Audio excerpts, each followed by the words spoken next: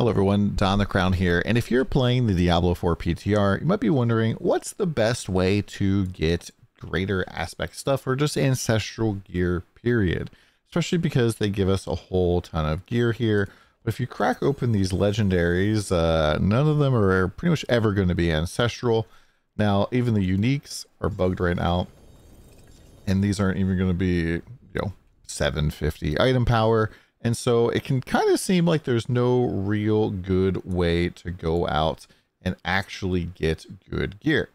And so this is actually not true. So what you can do, and I did this to farm up a whole bunch of good ancestral gear for my main build, is just use the boost vendor. So if you make a brand new character, and you want to use a brand new character because this will delete all of the gear on whatever character you're using. So a brand new character is the best way to do that. You'll start off here in Kilvashad. You're going to walk right over to Marak. You can do apply all boosts. And then warning, the following option will partially overwrite your character. Click to continue. And sometimes it closes. You can do full character boost current class. And you'll know it works if you're already full on obols, and obols will fly out and hit the ground. If you're full on gem fragments, those will fly out.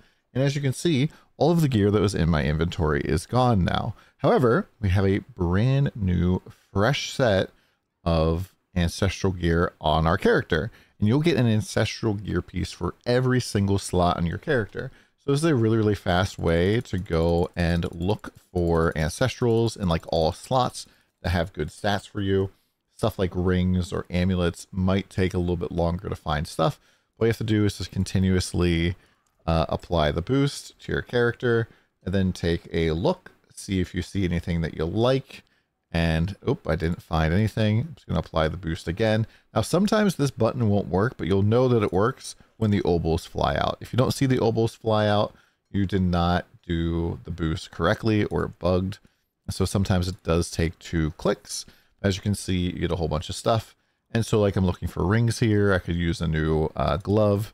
And so I got to double click. And yeah, just kind of keep doing this over and over. This is definitely the fastest way to get gear, because you're going to be guaranteed to get something for every single slot. And the other option would be to run over to the obols vendor and, try gambling all of those obols you just got. And yeah, you're not really going to get a ton of GAs this way, but at least you could potentially do a boost between each gamble, and it just pops out. And as you can see, we just continuously get more and more gear. It's infinite. You don't really have to worry about flooding the ground all that much, except with obols and eventually the fragments for gems.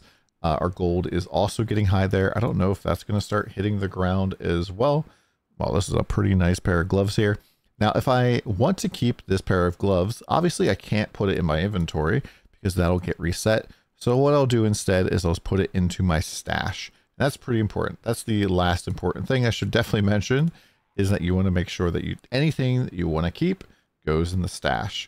Anything that's in here, heck, you could have like mythic uniques in here, and those are going to also get deleted if you don't put them away. And yes, you do get tons of these. Now, if you're looking for GA mythics, you can actually, I think the best way to do this is to not actually open that box.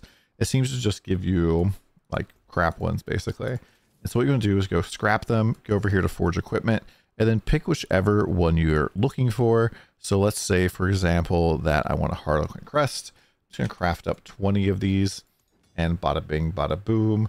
We can go and look for one and see if we can get one that has multiple GAs, or just has cooldown on it. I probably missed one that has cooldown. I'm only looking. Yeah, so there's at least one with cooldown.